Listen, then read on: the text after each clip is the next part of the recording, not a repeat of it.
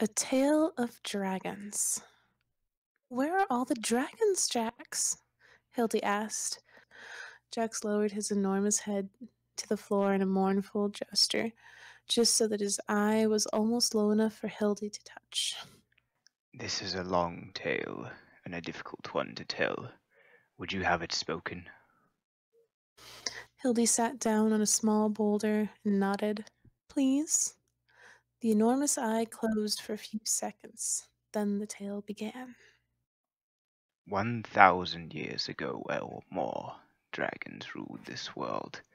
They were magnificent and terrible, and the lands were shaped by their will alone. Humans were small, pathetic creatures scurrying about, hiding from our gaze, but some of the dragons found them fascinating, and taught them how to speak and how to shape the land. Some of us objected to this. It was not right for these creatures to control the powers of dragons, even in imitation, but it was not our way to interfere with each other. So the humans began to learn of language, creation, and even fire. One dragon. Hmm. The cave rumbled at the sound of Jack's thinking. For you he shall be called Ignorance. Ignorance? Can you not speak his real name? Asked Hildy. Jax's giant eyes stared at her. No. He continued. One dragon named Ignorance became enraged when he saw the humans controlling fire, and so he destroyed them and all they had created in a single terrible night of rage. So began the Dragon Wars, for these humans were the servants of the Mother, and when she awoke she saw what had been wrought by Ignorance, and as was her right, her duty, she visited the same wrath upon him. First his works, his hoard, his lair were destroyed. Then, as the sun rose in a blood-red sky, the first dragon died. The other dragons bowed before the mother's will, but though the act was her right alone, the way of dragons was forever changed. The first to act was Greed. He flew with great strokes to the lair of Famine, who had begun collecting the prizes of humans, and whose hoard was now massive, and consumed it all. Gold, tools, art, and meat fell into his mouth from sunset to sunrise, until Famine finally returned. He attacked Greed with all his might and fury, but Greed was the largest of the dragons, and though his overwhelming power and strength, Famine was defeated. As the sun rose to its zenith, Greed crushed Famine's neck between his massive jaws, and thus the second dragon died.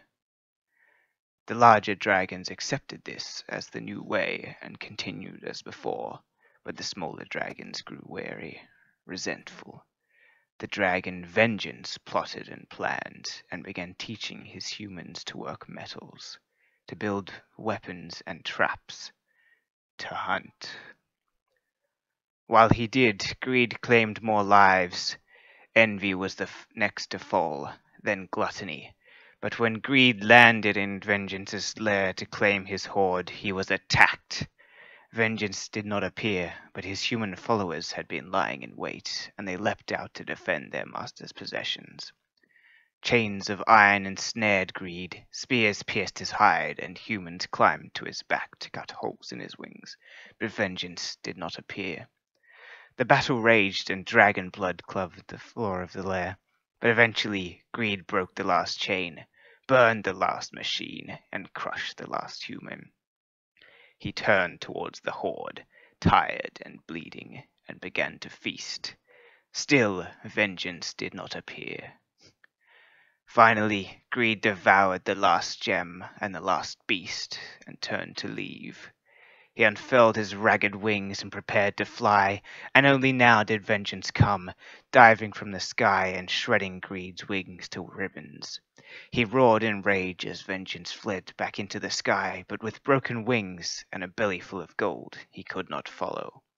He roared again in mockery as Vengeance bathed his scales in fire. He bit and swiped and burned the sky, but Vengeance was too fast, too clever to get hit. The barrage continued for hours, and Greed, tired, wounded, and bloated, could do nothing. Finally, he roared again, in fear. His scales were melting from the constant fire, his blood mixing with them so they became rigid, inflexible, fusing with each other and with his flesh. Finally, Vengeance landed and challenged Greed with cold fury. Greed stared at him in rage and fear, but could do nothing. His own armor fused into a solid, inflexible prison. Vengeance stalked forward and slowly, cruelly slid a talon through Greed's underbelly and into his heart. Thus the first great dragon died, and thus the war began in earnest.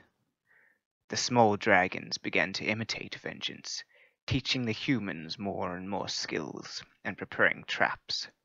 The largest dragons became resentful, and the largest of them, Pride, began to hunt the small ones relentlessly. The smallest dragon, Cowardice, sought out the mother, hoping she could end the war, but she had fallen into a deep slumber and could not be awoken. The dragons fell one by one, and Cowardice fled beneath the ground, squirming through cracks and tunnels into caverns where the others could not follow. The battles raged until Pride stood alone, the last remaining dragon. He finally allowed himself to rest, confident that he had vanquished every threat. But with no dragons to fear, and all the secrets that had been shared with them, the humans had grown strong. As Pride slumbered, they began to build great cities and powerful weapons. They even created their own magic, and through it, the one secret the dragons had kept from them was finally discovered. Flight. The humans soared above the clouds, bringing a great army up to Pride's lair at the top of the tallest peak. The battle raged for days, weeks.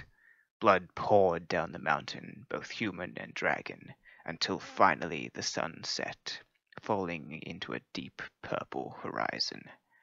Thus the last dragon fell, and the world became the domain of humans. Hildy leaned back against the boulder. Jax, you know humans only invented flight recently, only a few years before I was born. I'm pretty sure there weren't any dragons around then. Jax stared at her with his huge, unblinking eye. How long have you been down here? She whispered.